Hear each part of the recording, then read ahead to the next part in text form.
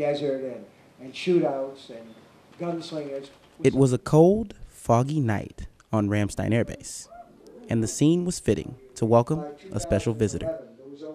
Hundreds gather inside Ramstein's Hercules Theater to hear the bone-chilling words of the author, Stephen King. It's been a great visit, and everybody's been wonderful to me and very responsive and very helpful, and I get a chance to see people do their jobs, which is great.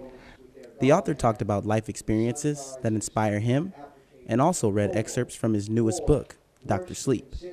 The audience applauded throughout the event, and afterwards, Mr. King showed his admiration in what the service members do.